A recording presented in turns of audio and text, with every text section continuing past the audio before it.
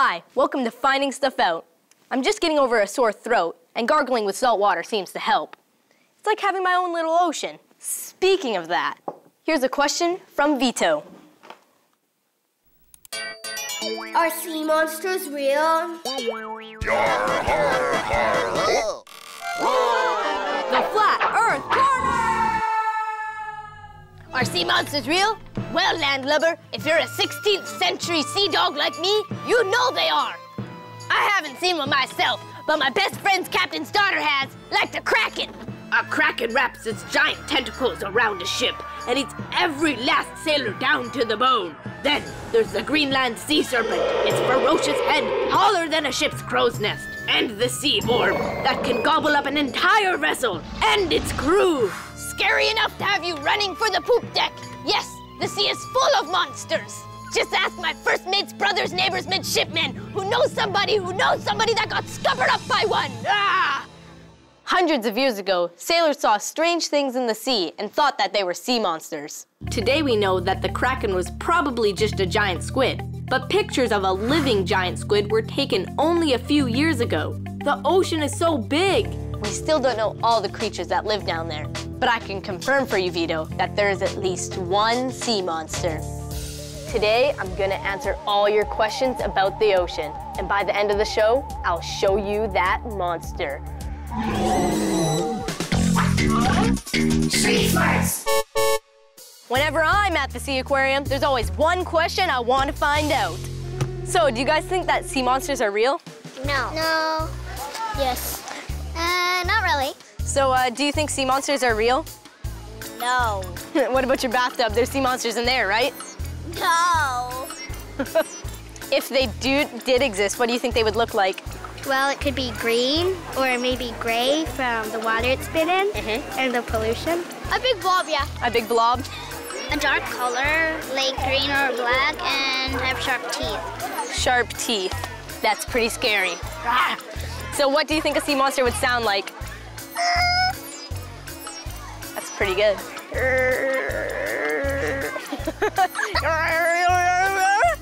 Yep. Nice. Personally, I think the sea monster would look something like this. Scary. Time for another question. Why is the ocean salty? The short answer is... because there's salt in it? I kid. But you're probably wondering how the salt got in there. And it turns out the ocean doesn't start out salty. Here's what I found out. Ah, beautiful clear spring water. Flows down from the lakes and the rivers down to the ocean. I like to think of it as clear juice. On its trip to the ocean, water moves over soil and rocks, which have salt in them. The water drags the salt into the ocean. Say this glass of water was the ocean. Then it has this much salt in it. That might not sound like a lot, but if you take all the salt out of the ocean, it will cover the earth up to the height of a 40-story building. Wow. With all the salt in this water, you might be wondering, who'd drink this stuff? But that's exactly what Dakota wants to find out. How do fish drink? To find out more about fish and how they drink, please welcome my special guest biologist, Dr. Adam Brown. Hey, Arson. Hi.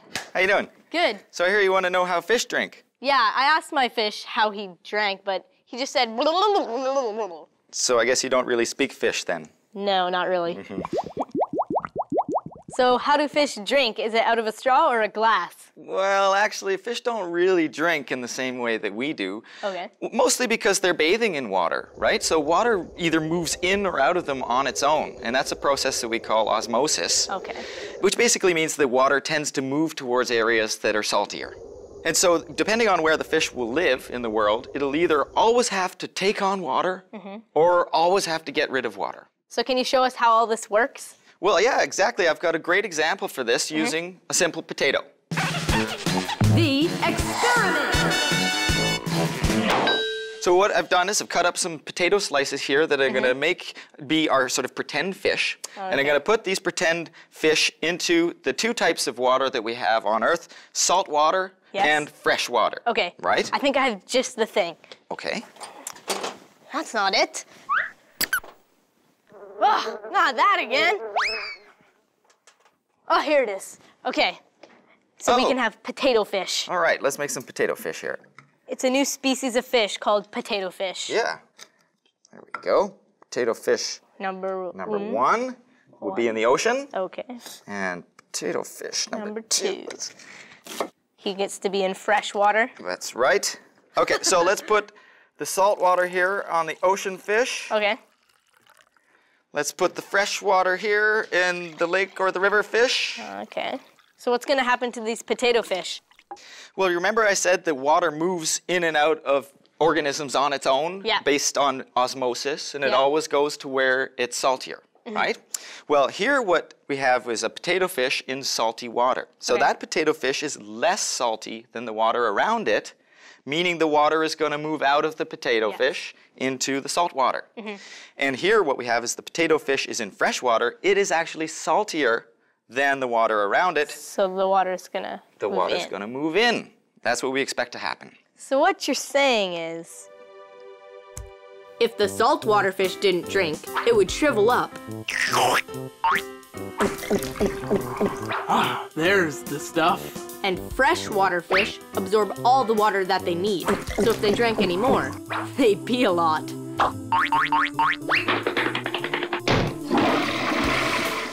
Well, yeah, that's exactly right. Either they pee a lot or they're going to end up exploding with all of that water in there. so how are the potatoes doing? Well, they're not quite ready. We still have to wait a little. I hate waiting. I have an idea.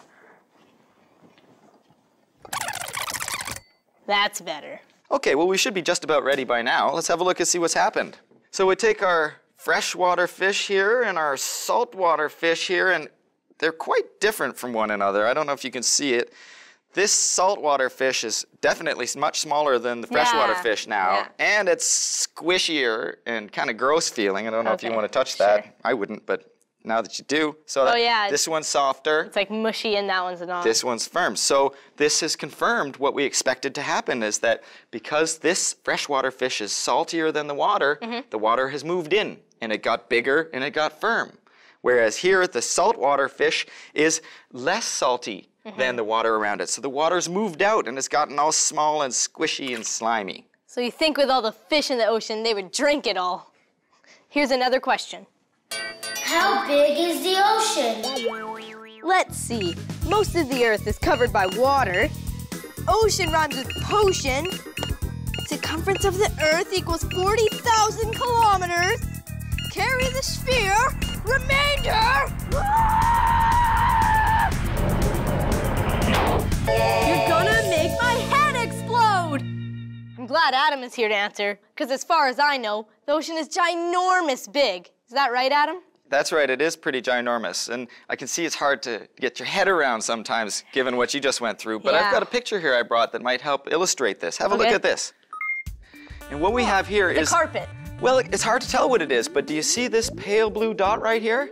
Oh, that thing? That's the Earth. What? Yep. That's the Earth taken from 6 billion kilometers away.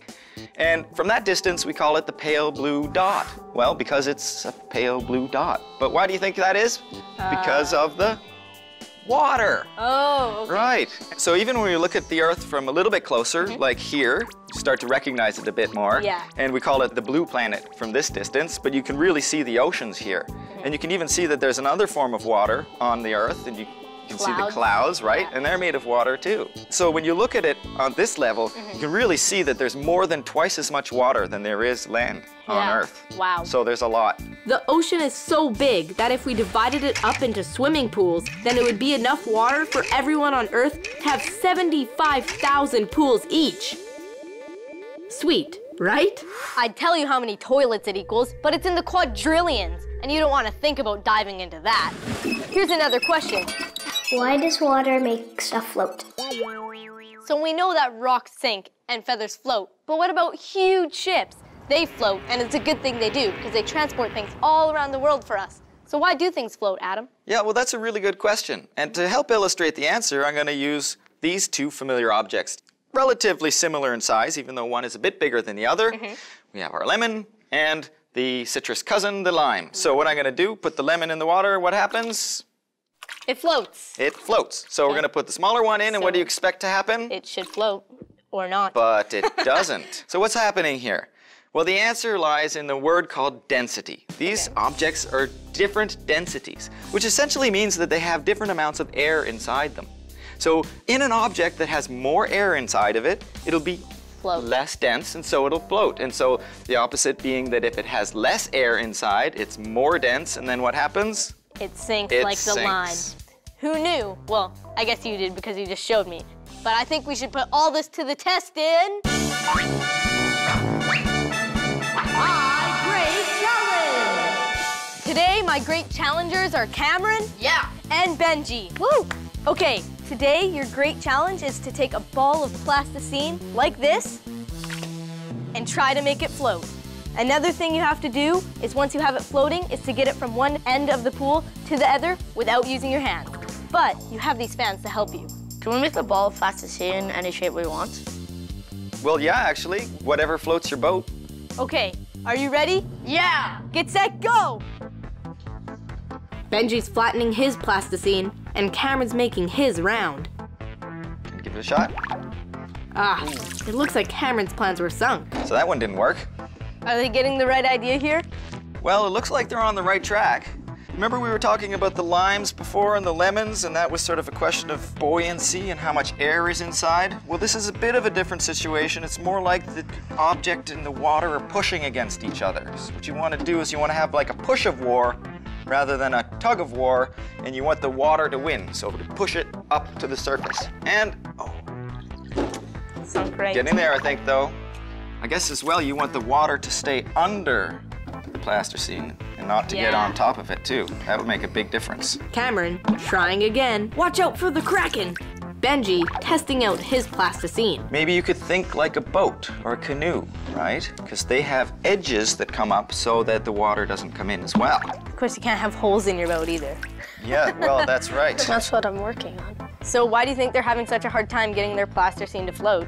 Well, I think one of the reasons is because you chose a very difficult challenge today, but really I think it's a question of making sure that the weight of the boat spreads itself out as much as possible over the surface of the water, and that's really tricky to do. That's a nice flat pancake. Yeah. Place it really gently. Oops. This water got on top of it, right? That's right. Okay, we're back to the canoe form over here. If you can try and make a lily pad here, maybe that might be a good strategy. And you're gonna have to put that in the water really carefully, though. Looks like a pan almost. Looks I like think a he's raft. getting really close there. Let's see. And it floats. Oh, he has it. Look at it go. No. Cameron's boat floats because it weighs less than the water it pushes out of the way. Looks like the lily pad was successful. Looks like Cameron's our winner. Yes. Congratulations. Right.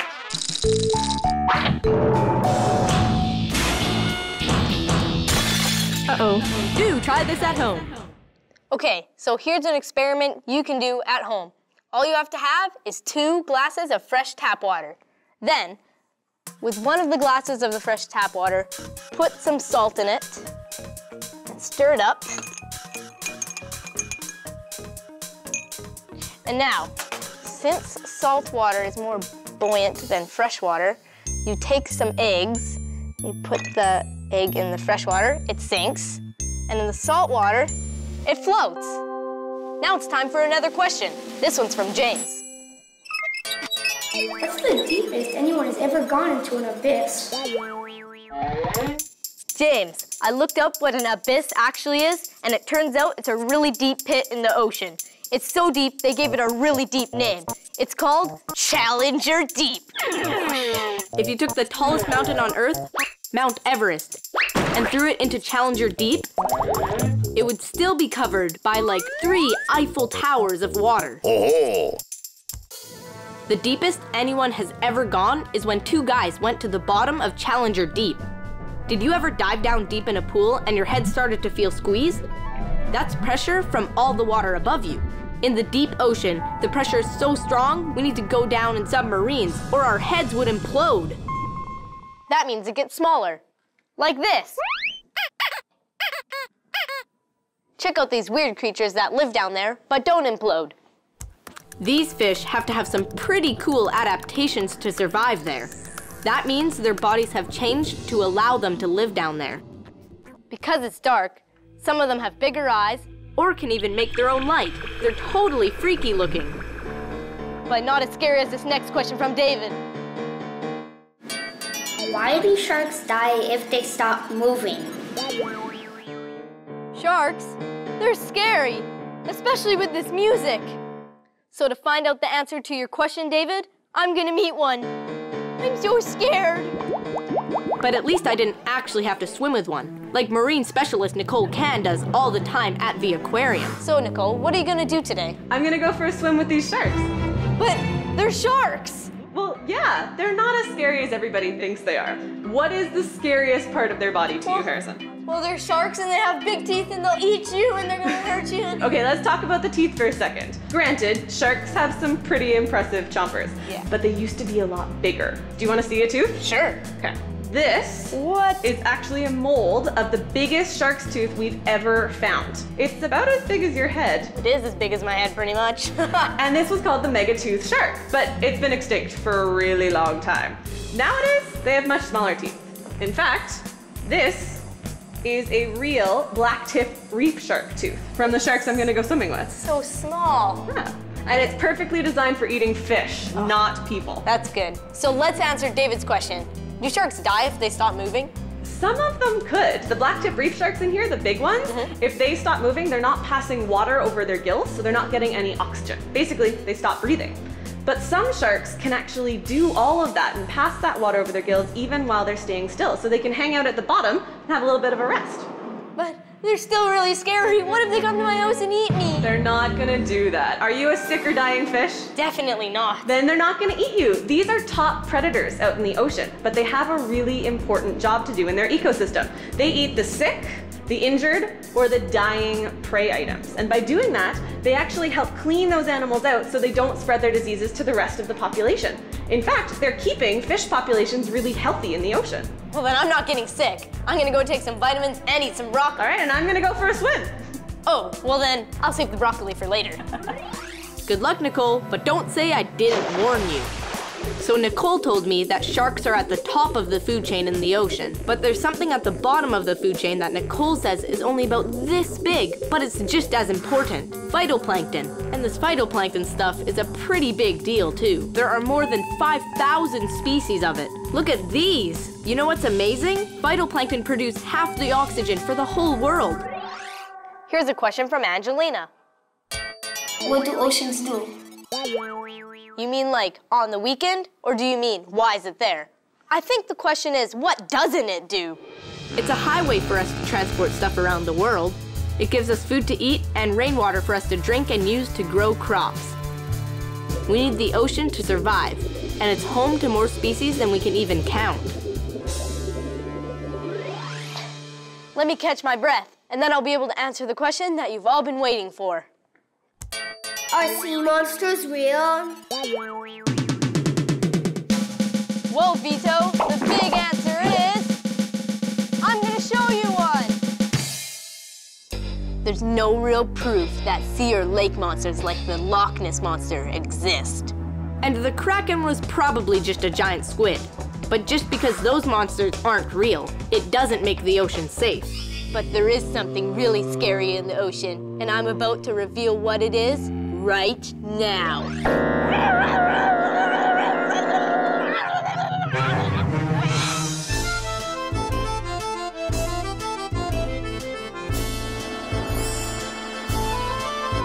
There's a monster in the sea. Away! Yo, there's a monster in the sea. You better not go It's spreading oil on the waves for 20,000 leagues. and garbage in the deep. Davy Jones low It's got billions of teeth. and billions of arms, It's eating all the fish and it's causing lots of harm. But it doesn't look like these creepy beasts 'Cause the monster in the sea is you and me. 'Cause the monster in the sea is you and me. Yes, the monster in the sea is you and me.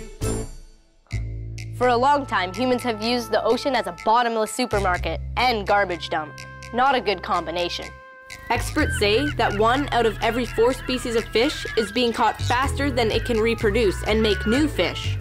Fortunately, a lot of people, including kids, are realizing that we need to be careful with the ocean. We need to protect it if we want it and us to stay healthy and monster-free. And if we want a place to surf. Thanks for helping me find stuff out. Gotta go hang 10. Surf's up! Woo!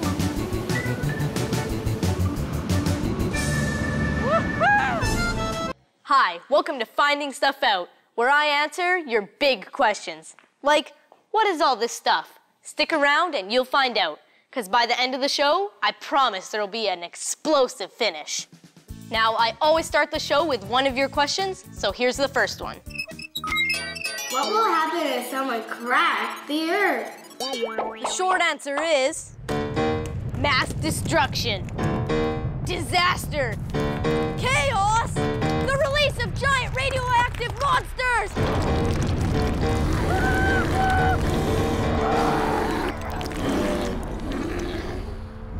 But seriously, if there are underground monsters waiting to escape, I want to know about them.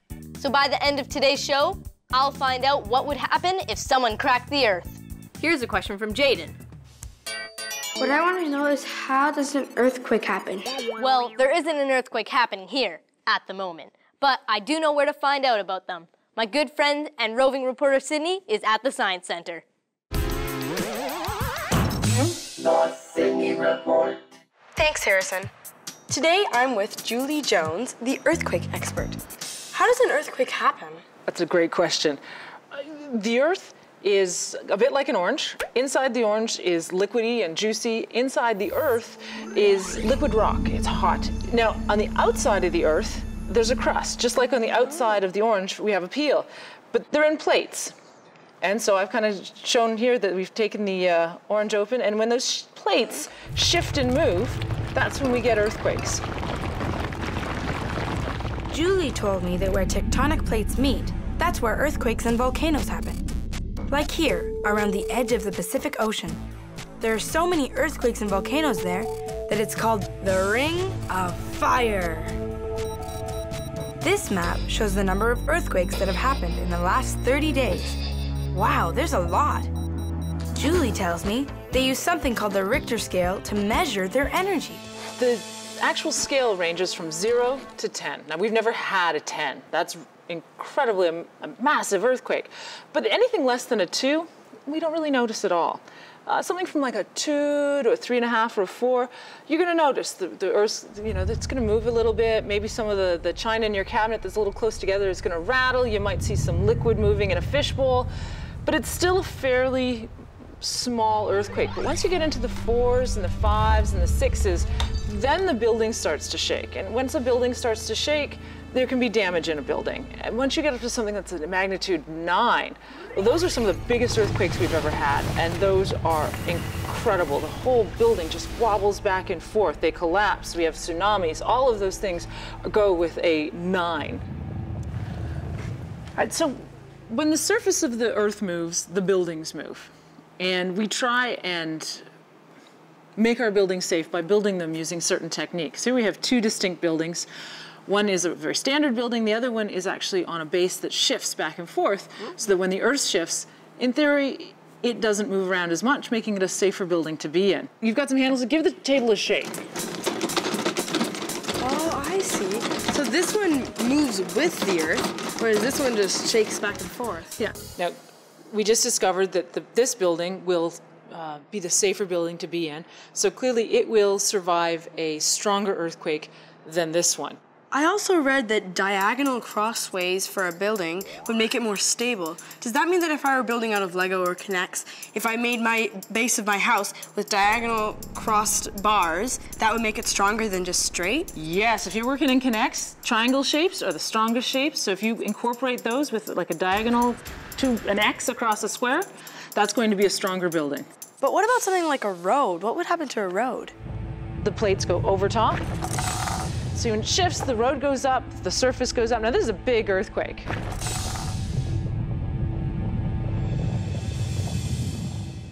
So Sydney, you had asked me about the Richter scale and how we measure earthquakes. This is a seismometer. Let's give it a demo. Why don't you give us a stomp, make the earth shake if you can, and we'll see how it measures up. Not too bad. It's a little. I made a blip. You made a blip. So you can imagine the more you've shifted the earth, the greater the energy, the higher the magnitude. Oh no! What have I done? Whoa! Sorry about that, Harrison. Hang on!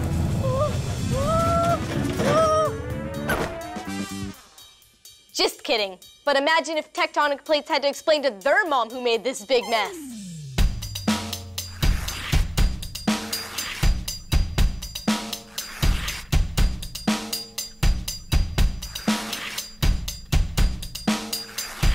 It's not my fault the earth went crack. He pushed me, so I pushed him back. It's not my fault this seismic rift. Pacific plate, he started it. When plate pushes plate, you get an earthquake. When plate pushes plate, you get an earthquake.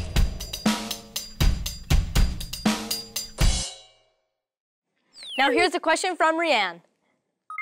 How can they predict the weather, but they can't predict earthquakes?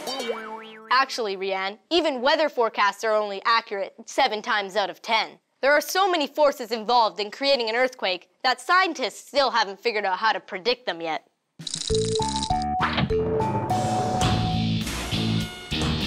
Uh-oh. Do try this at home. If you're in an earthquake, you have to get away from anything that might fall on you. Even on a desert island. So what if the earth started shaking right now, like this? You feel that? It's a tremor. Where do you go? What do you do? So the best place to be during an earthquake is outside, away from buildings, trees, and power lines.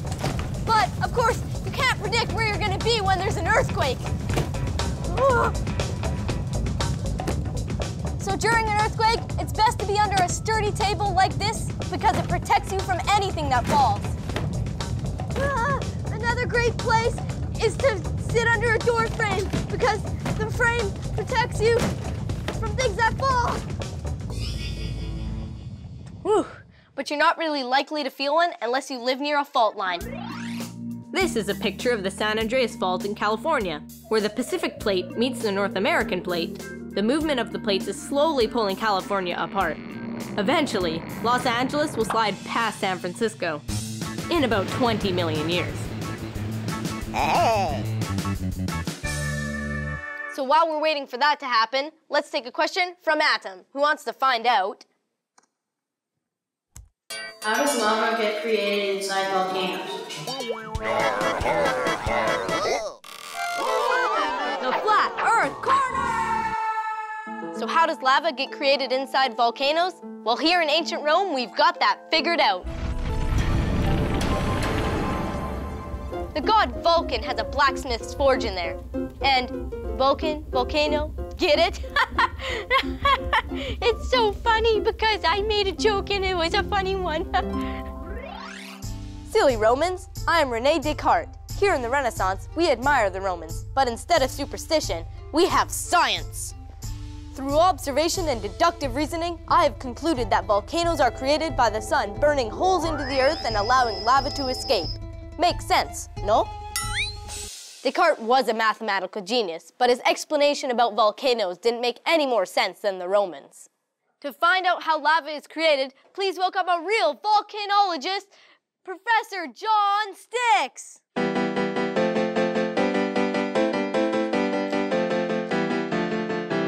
Hi. How you doing, Harrison? Welcome to my show. Thanks for having me. So can you tell me how lava is created? This little can is going to tell us something about how volcanoes work. A can of mixed nuts? Yep. I think I know what's coming, but I'll bite. Are you saying that snakes make lava? Well, not exactly, wise guy. The experiment. How is a snake like lava? Okay, so that's a good experiment that shows that when pressure is released, a volcanic eruption happens. What happens is the magma breaks, then you get lava. Magma is the melted rock and metal under the Earth's crust. It turns into lava once it reaches the surface of the Earth, like when it comes out of a volcano. So what do you have here? It's a can of soda. We'll pop this one open slowly, and we'll fill up this baby bottle. Okay, soda pop is actually a great analog for a volcanic eruption and a volcano, because what's happening is that you're releasing pressure, and when the pressure is released, bubbles come out.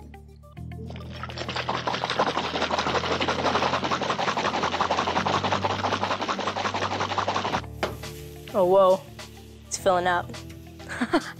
So that's exactly what happened there. The bubbles came out, air? And the pressure built up in the volcano. This is our volcano. So now it's time for another question. What would happen if volcanoes are everywhere? Yeah, what would happen? Would it be like my scene of destruction earlier?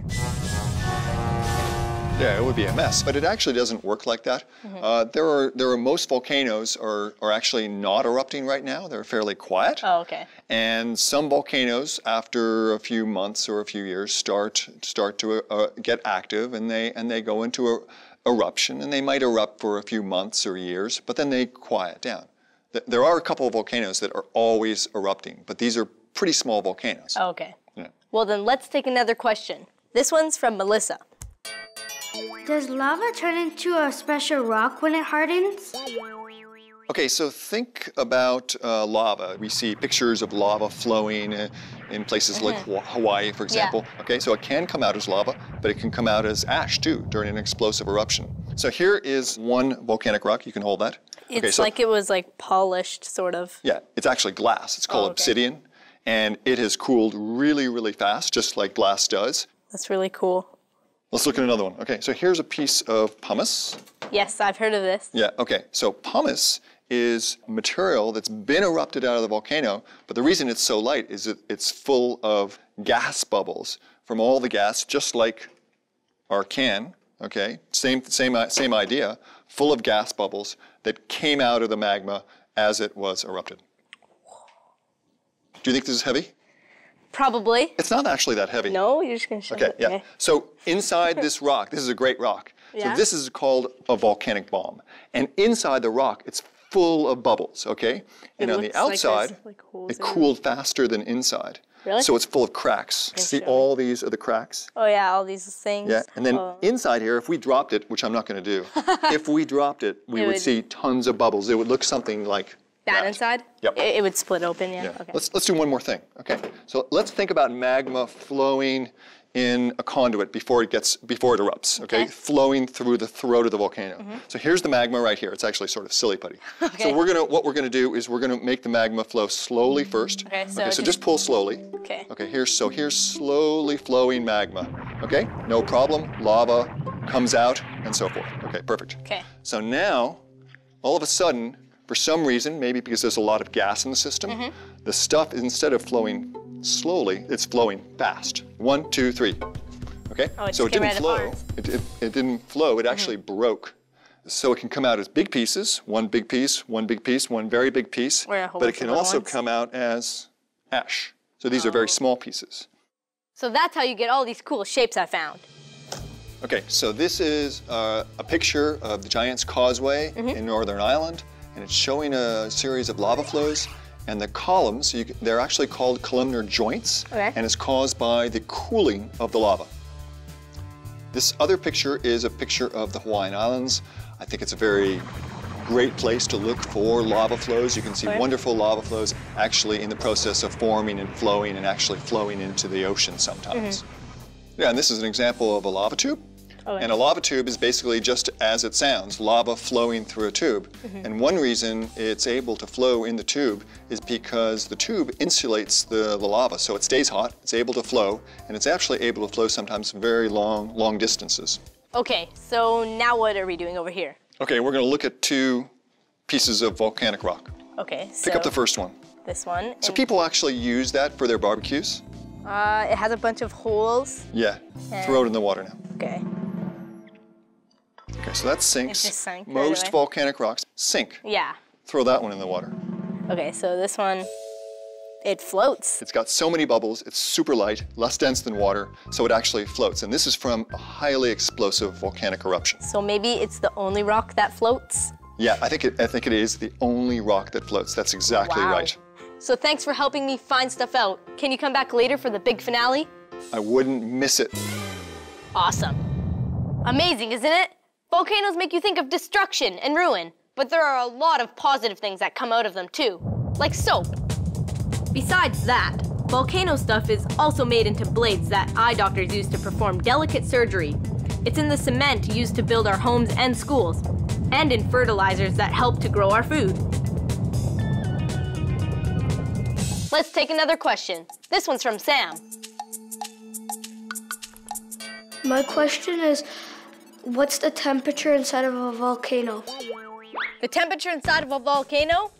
Okay, let's take a look. The temperature inside of my house is about 20 degrees. And we know a volcano is hotter than that. Water boils at 100 degrees Celsius, but rock melts much hotter than that. Our oven can bake stuff at 220 degrees, but I don't think rock can melt in it. Maybe if we use 16 ovens, 220 times 16, probably close to the temperature of my brain right now, which is hot enough to... You're gonna make my head explode! So I'm gonna go out on a limb here and say that the inside of a volcano is really hot.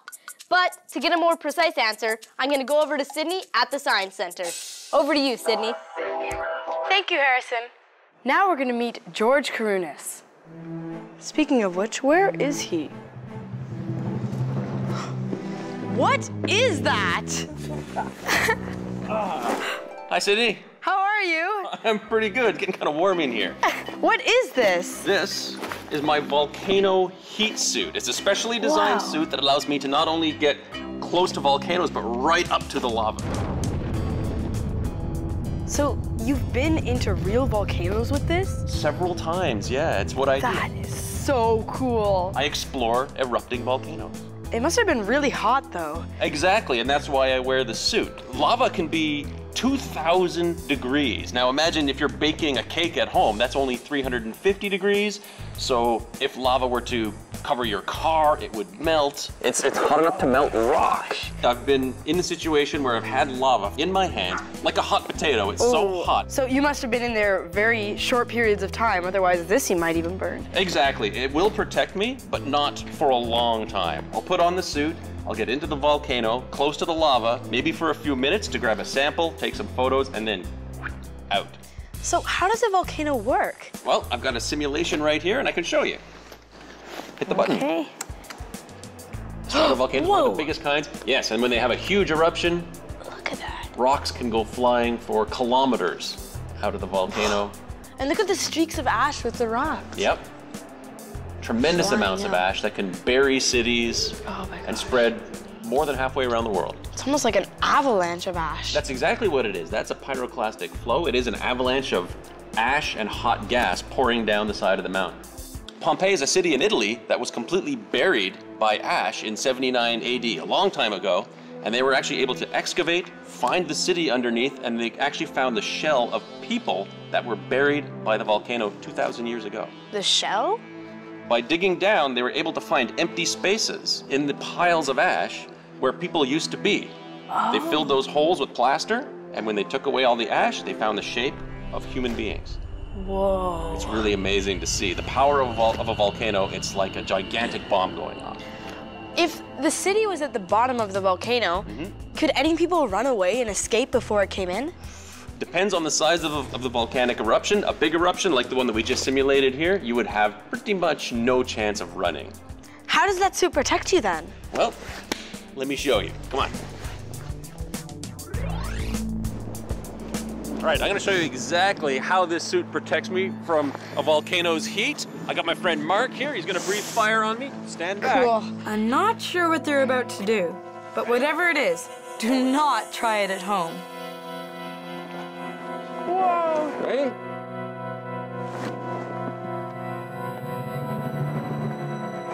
Whoa!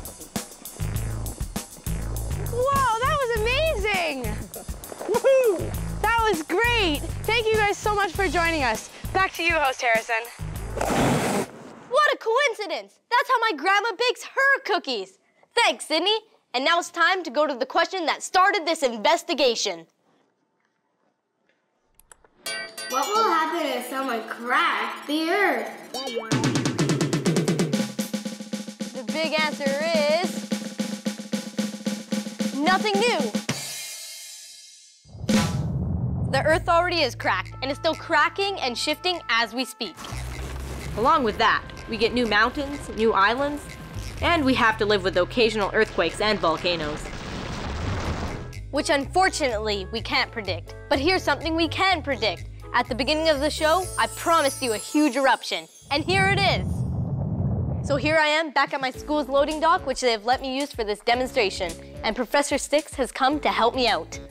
Yeah, Harrison, we're gonna make an explosive eruption. We're gonna shake up these cans and we're gonna simulate a volcanic eruption on three. Ready? Okay. One, two, three. All right, not bad. So that was fun, but it wasn't the explosive finish that you've been waiting for. Right, Professor? Yeah, I think we can do better. Yeah. Wait, what's the first thing you do when a volcano erupts? Run? As fast as you can. Okay. Ready? 1, 2, 3. See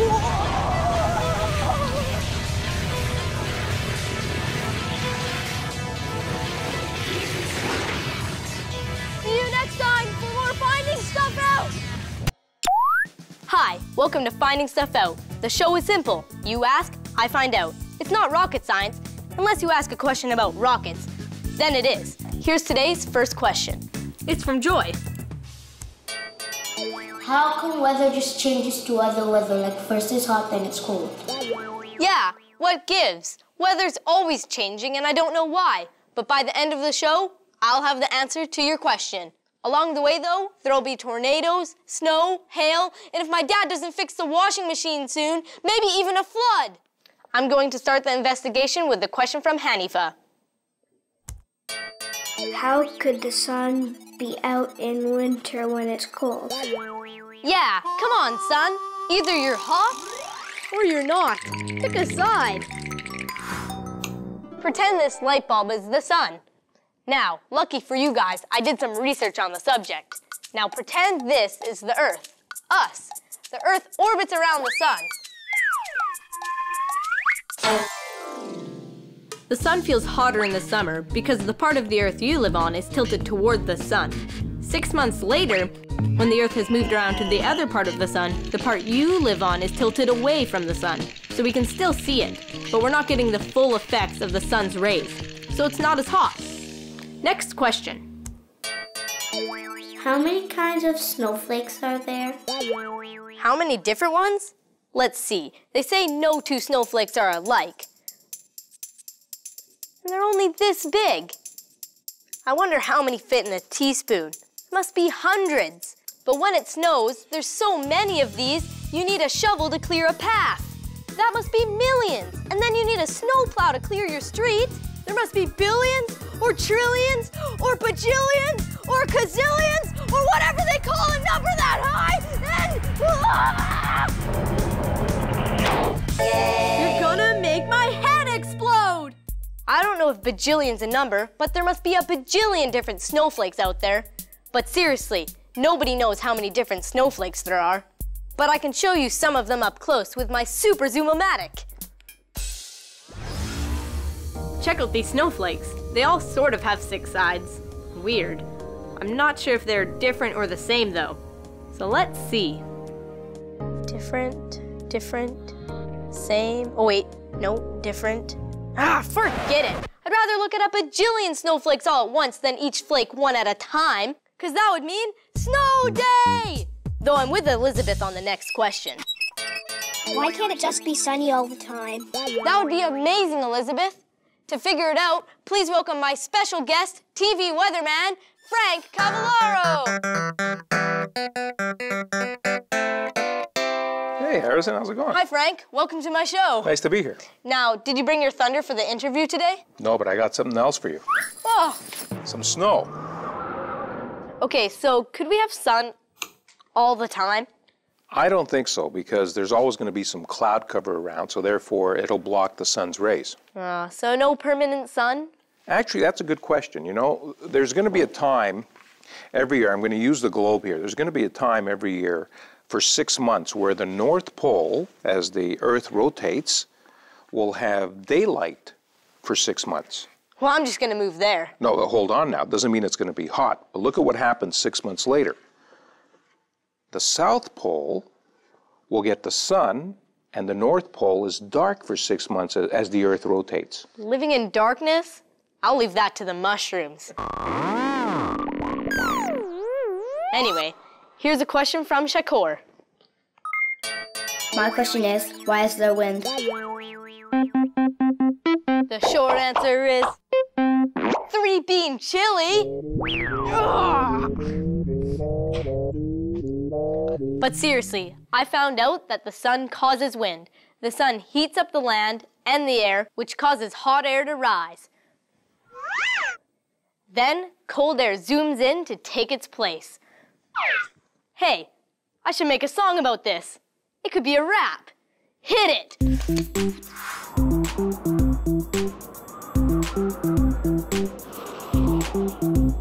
Yo, yo, hot air goes up, cold air goes down. That's when we feel wind on the ground. It blows around leaves and sticks and twigs. It even blows off my grandpa's wig. Land heats fast and water slow. That changes how the wind will blow. Yeah, wind will go just where it needs, 'cause air heats up at different speeds.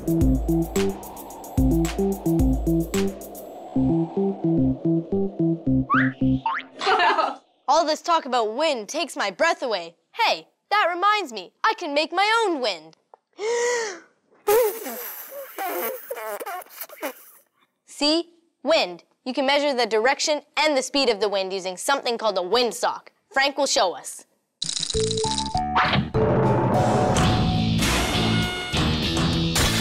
Uh-oh. Do try this at home. Here, I brought this sock for you, Frank. We're not here to measure smell. We're here to measure wind. Well, I think you can also do it with a paper bag, so you can try this at home. Here, show us. Okay, let's try this. I'm going to use a fan in this paper bag. This is a light breeze. Anything over 10, 11 kilometers an hour is a light breeze. But watch what happens if we get a gust of strong winds. Whoa, it opened right up. And this could cause damage to branches, trees, roofs, and your hair.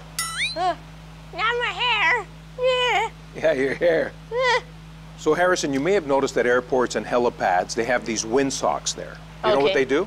Yeah, are they those orange things, right? I don't know what they are, though, what they do, I mean. Well, most planes will land and take off against the wind. Okay. So that means? That means that they look at the windsock, and that tells them which runway to use as they're approaching the airport. So a windsock is the airport's version of our paper bag. That's right. So I guess if a plane is landing, they'd be facing that way, right? That's right. They'd come down. Okay, so what can kids use this bag for outside? Well, you can actually go in your backyard and take out a bag on a windy day and put up the bag, and it'll tell you how strong the winds are. And which direction, and which direction. And if there's no wind, then look what happens to the bag. It just dies. Well, Frank, I just thought of another thing you can do with the paper windsock. What's that? Well, if you blow it up with air,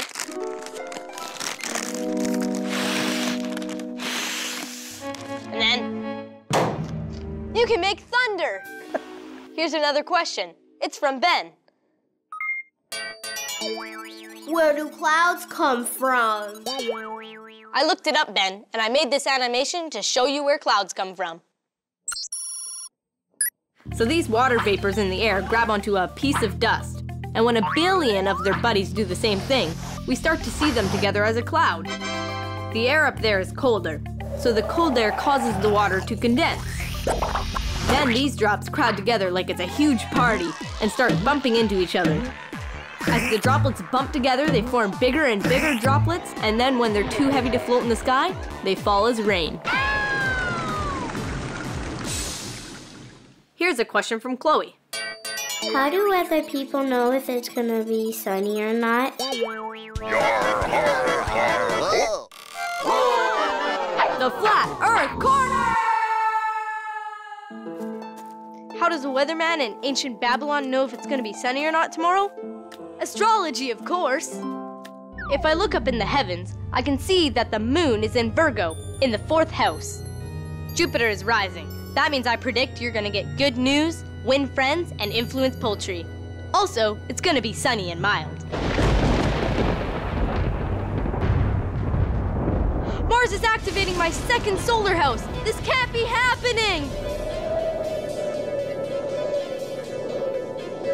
Maybe I should have dissected a chicken instead. In ancient times, people used to use the stars and the planets to try to predict the weather. But it didn't always work out. So now we have high-tech equipment that helps us predict the weather accurately. Well, most of the time. Right, Frank? Yeah. I guess that's a sensitive topic for you. I mean, how do you predict the weather? Do you flip a coin? No. We use radar, satellite, we have different data, computer models that show us the jet stream, the wind, systems that are developing. We put everything together, and that's how your forecast comes out. How come with all this high-tech equipment, you still get the weather wrong sometimes? Well, Harrison, you know, Mother Nature's always full of surprises. The weather can change drastically very quickly. How can the weather change so fast? Things happen. The winds change direction, brings in colder air, temperatures drop, then the warmer air comes in, temperature goes up. It happens. Wouldn't you be able to see the wind changing directions and stuff with all your fancy high-tech equipment? And most of the time we do, but there are exceptions to the case where sometimes the weather just changes drastically that the computer did not pick up. But we're getting a lot better. We now have long-range forecasts. We can tell you the weather 6, 7, 8 days down the road. But I got to tell you, it's tough to do the weather sometimes, but it's fun presenting it. Well, let's see how hard Frank's job really is with... My Grace Challenge! Today, my contestants are Justin and Samantha. So today, you're going to be using your knowledge of wind, clouds, and forecasting to become TV weather forecasters. Think you can do it? Yeah. Okay then, Frank, please tell us how you do your job on TV. Okay, guys, follow me. So this is where it all happens, guys. It's all green in here. Frank says he stands in front of a green wall when he presents the weather on TV. That's because there's a technical process that takes all the green out of the picture so he can put any kind of background behind us. Like this, or if you're a TV weather person, a map. This is a clicker, by the way. Every time I press on this, a different map goes on. It could be a radar, a satellite, whatever I want to show. This advances my map, so it's all computerized. So let's show the kids at home. So they see a map behind us right now, right? That's right. They see a map, and when I click, the map will change. And you point. Okay, let's do the challenge. Here's a map of the world. I'm going to be telling you different weather conditions, and your mission is to try and predict the weather and where it will occur. Now, there are 5 different weather icons: sun, snow, rain, cloud, and wind. And I'll be asking you where to place the specific icon to a corresponding city. But here's the catch. The viewers at home will see the map. You won't see the map. You're going to have to use that monitor. It's just like how Frank does his weather forecast. Your goal is to make as few mistakes as possible. Okay, Samantha, you're up first. Justin, you can go downstairs and have some milk and cookies with my mom. Yes, I got the fresh ones. Leave some for us, though. Maybe. Okay, are you ready? Yeah. Okay, first question. Water droplets have formed giant heavy clouds over London. What's going to happen? Oh, Samantha's going for the rain icon. Not wasting any time. Yeah, that's it. Good job. Okay. Next question. The hot air over Thunder Bay is rising and cold air is moving in. Go. Samantha's grabbed the wind icon. Oh, she's close. Not quite. Yes, she's got it. Okay. Treble cone is in the southern hemisphere, and it's July. Well, Samantha's found the southern hemisphere, but can't seem to locate treble cone. And is that the right icon? No, that's not it. Not right. That one's a little hard. What happens in the northern hemisphere in July? It becomes hot. What happens in the southern hemisphere in July? It becomes cold. Oh. There you go. That's correct. It's snowing. Okay. Water vapor is condensing over Beijing. Go ahead. Samantha's going for the rain icon again.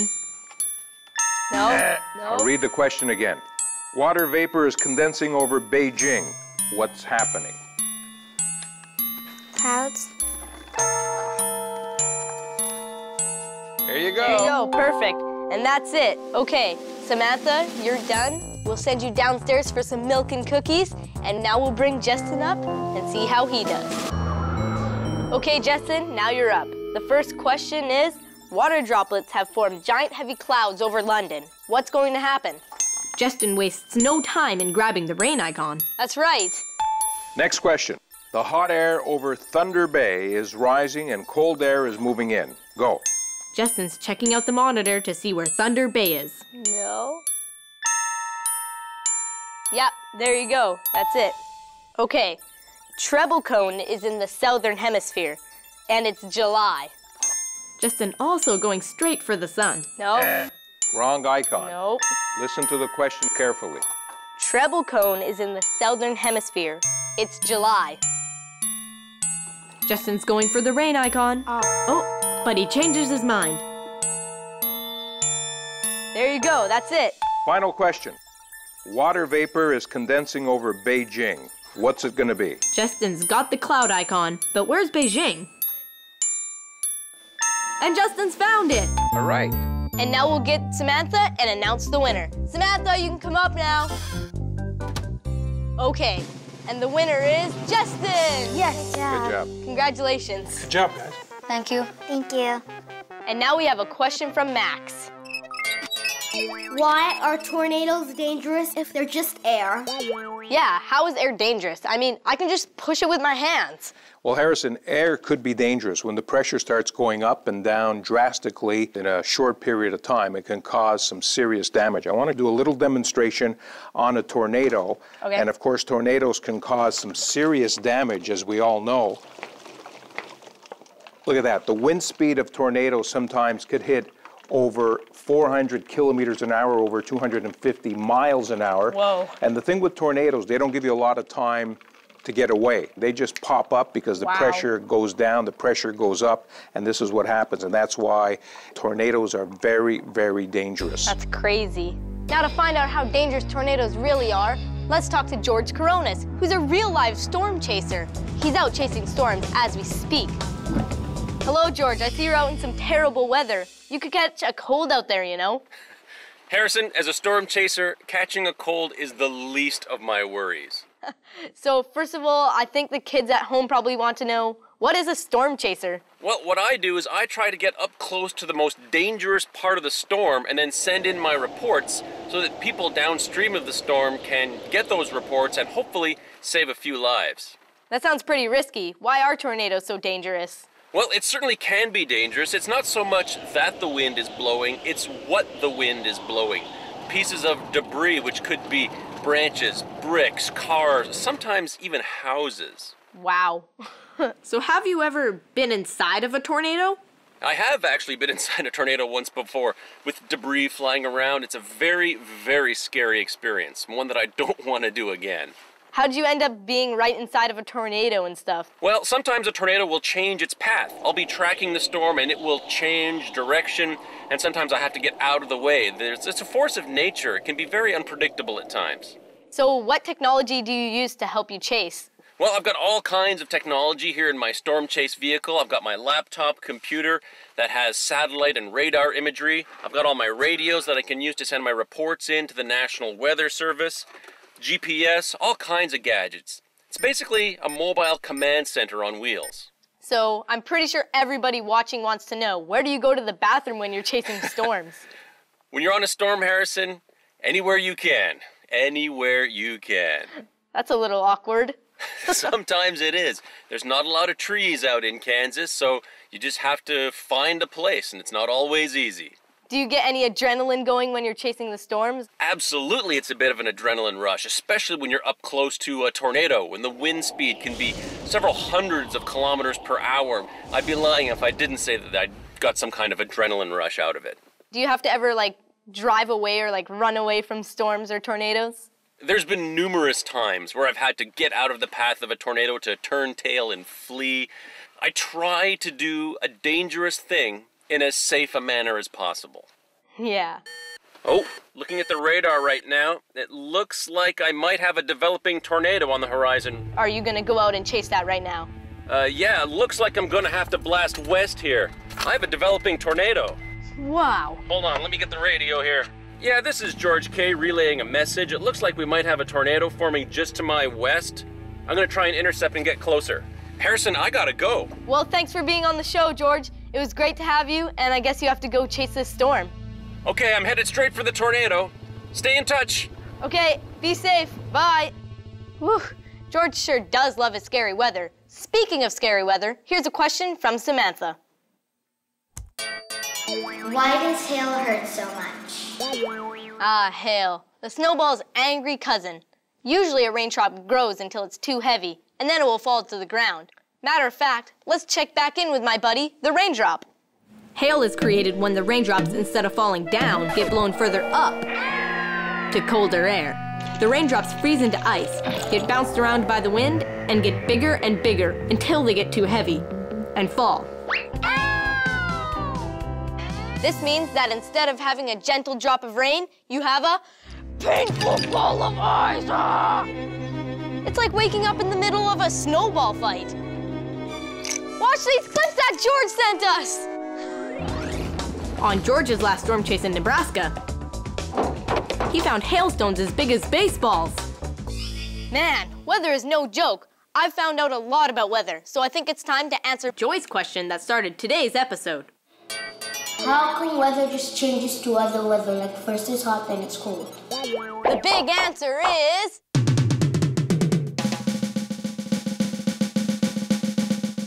there's lots of reasons.